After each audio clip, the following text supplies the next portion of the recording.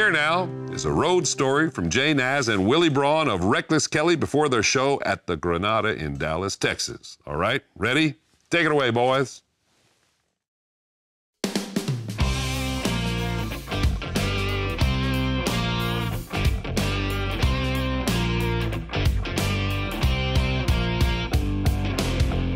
Last time we played the Granada, which is where we're playing tonight, we were playing, and about 3 or 4 songs into the set, we were doing a song called Love in Her Eyes for, you know, dramatic effect and a big rock and roll show. I jumped up on the drum riser to rock out with jazz while Dave and Cody were soloing. I'd like to clarify for the record, too, that I wasn't even drinking that night. I just jumped up and I got my feet tangled up in some of the cables and all the stuff around his kit and just fell right into the drum set, like took out the floor tom and a cymbal or two on the way down.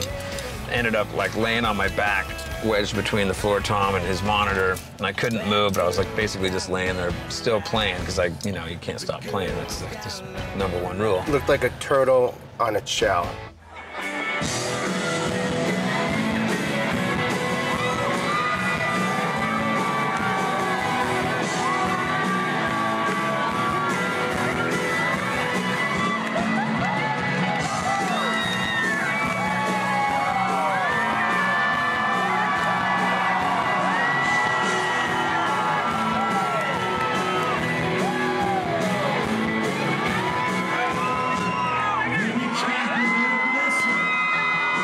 I was staring, I was like, I could help him right now, but I would have to stop playing.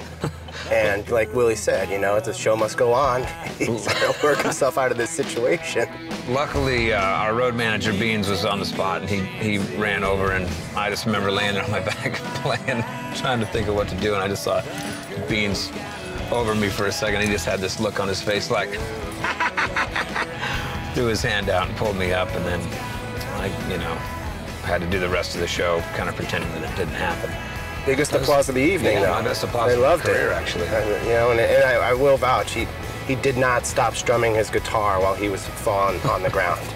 It's quite impressive. You can't teach that. No, you're born with that.